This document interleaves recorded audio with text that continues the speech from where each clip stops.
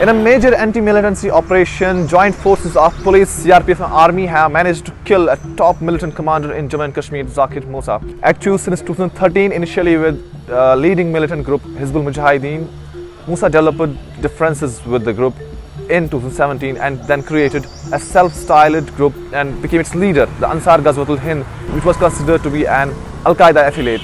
Musa was an engineering student when he joined militancy in 2013, and there was no apparent reason that why he joined the militancy. But he was part of the Burhanwani group and later even became successor of his.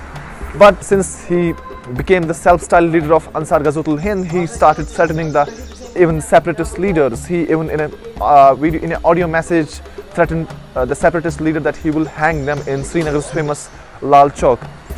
Remember, he was killed in Dadsara area of Tral, which is located few kilometers from his home.